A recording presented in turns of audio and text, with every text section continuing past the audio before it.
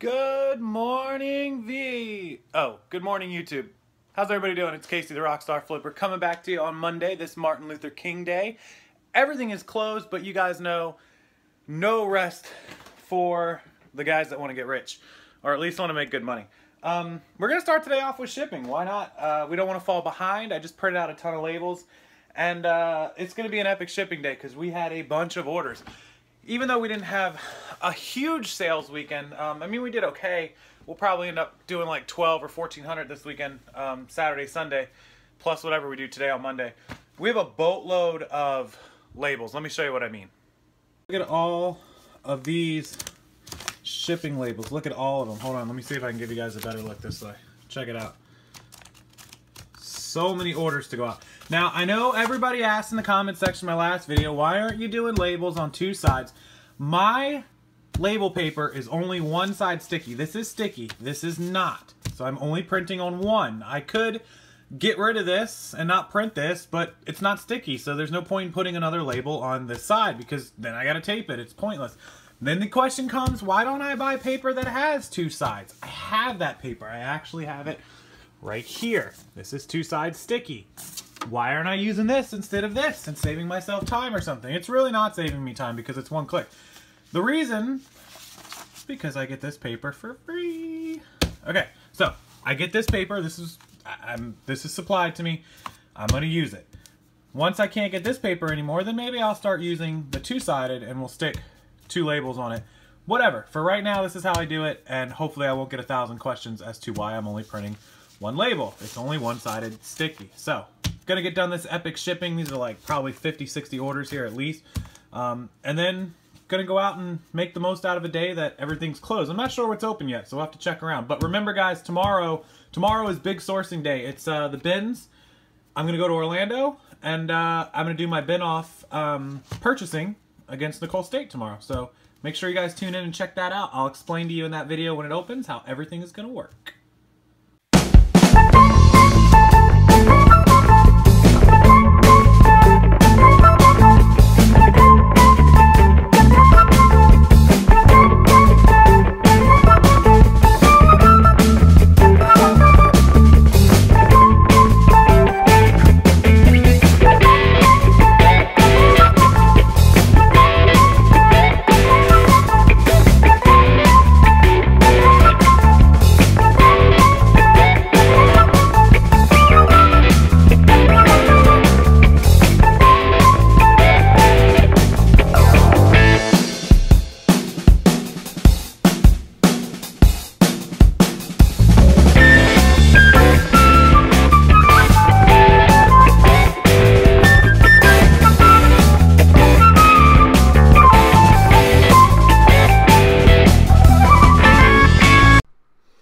Okay, so I'm going to show you guys a few of the items we sold this weekend. I'll start with the iPhone. This one ended up selling for $199.99. We took a best offer.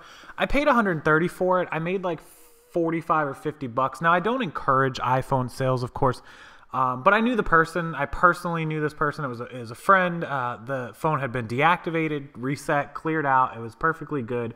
Took an extra good care of, a clean ESN. She upgraded to another phone. So it was perfectly fine that I bought this and resold it and made $40. She just wanted to get rid of it quickly to get money to get her new phone. She was happy with the price. Everything was great. So that was a quick sale, you know, $40, $45 profit. We sold Moana. Is that how you say it? Moana? The Rock, the movie guy, I paid $15 for.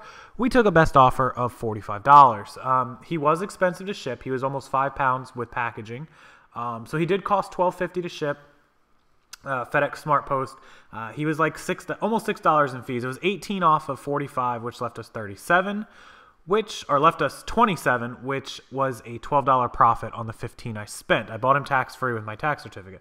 So $12 profit on $15 purchase is not bad. I mean, you know, almost doubling your money.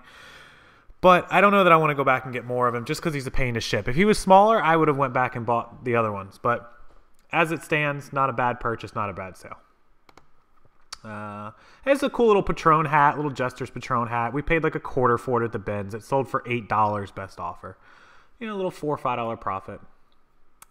This is the brand I told you guys to look out for. This is Jack Stone by Thomas Dean. Now, I let this go for $15 because I had it for a little while. It slowed down, but the last one I sold for $25. So I paid like $3 for this on a half-off day Salvation Army. But, you know, 15, I'll take it. Net 10, profit of, you know, $7. The Columbia Sportswear shirt. This is the button-down one with the crazy designs on it. We took a best offer, or actually we put this at 50% off and sold it for $17.50, and I believe this was a Salvation Army that was like $2 or $3 as well. So those Columbia shirts are pretty consistent sellers, right around the 15 to 20 mark. Now J. Jill, this shirt we've had a little while. It's sold. I should have done some more keywords on it, but it sold for a best offer of 15. These have really been dropping. I don't know if you guys have had the same experience. We paid like $3 or $4 for this. So it's okay, we sold it for 15, but they've just been going down. I used to get 20 and 25 for J. Jill, but not anymore. Grace in LA women's jean shorts. These sold for 50% off, $13, and I paid $2 for them at the Salvation Army half-off day. They were originally $4. Out of summer, I bought them like a month ago, so a little profit on that. Rue 21, we sold this for a best offer of 15. This was a Goodwill Outlet bin store purchase. This was probably about $1 worth of weight. It was originally tagged to $20. We got 13 for it. Not so bad. Buzz Lightyear. This came out of the Outlet bin store, and it was about $1.50 to $2 at weight, and we took a best offer of 15 on this as well.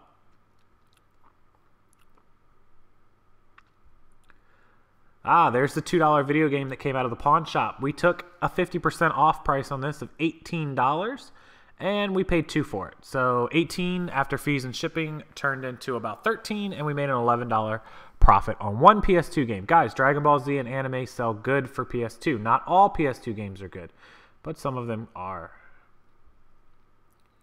Mario Party DS paid $4 or $5 for it. We took a best offer on this one of like 15, I believe. Not so good because after fees and shipping, we were left with like 11 or 10 and change. So we made like $5 on it, $5.50. But I thought Mario Party DS would sell for better. But it was just the cartridge, no box, no manual, no nothing. So, and there's a lot of them for sale. But it still sold. We made a little money. So you can see some of our video games selling pretty good. We sold about 10 video games on eBay this weekend. And we sold quite a few on Amazon as well. I may have to do a video on some Amazon update sales. Most of my Amazon sales are video games, though, so it's not too exciting. Anyways, that was some of our sales. Some of the stuff you just saw me packing up in that crazy video, and hope you enjoyed that. All right, so that was all the epic, crazy packing and shipping done. I pulled all the orders earlier, ran out, and took care of the bank trip that I had to do. I had to withdraw some money. Got a haircut. Can't go on a sourcing trip to the bins tomorrow against somebody if I don't look good. And then, yeah, took care of all that kind of stuff. Made myself look fresh. And then now, I'm going to finish packing the second half of the items I didn't pack earlier. And then tomorrow when we wake up after a holiday, we'll have no packing to do. Kate can just get on to her listing. And we'll be right back in the swing of things. So that's what I recommend you guys do. If you have holiday shipping, Monday, the post office is closed. Just get all your shipping done on Monday. Take the day to get it all done, and then you can get right back to where you were on Tuesday. Hope you guys enjoyed this video. Hope you guys enjoyed seeing me pack some packages, seeing how to handle the shipping. And I'll be back with you guys Thursday for a live chat. Make sure you tune into that. And maybe we'll do another live show between now and then. We'll see. But tomorrow is the recorded bin off, taking $25 to the Goodwill Outlet bins. I might spend more because I'm going to be over there, but only $25 counts. We'll total up all the items that were $25. We will then make a record in the video of all the items I got for the $25, and then we'll keep track of how they sell, and me and Nicole will do an update down the road, and we'll see who won. So make sure you guys tune into that. Nicole will also have a video for her channel as well. So thanks a lot, guys. Make sure to hit that like button. Share this video if you enjoyed it, and make sure you're subscribed as always. My emails and social media are down in the description box below, and I will see you guys next time. Bye.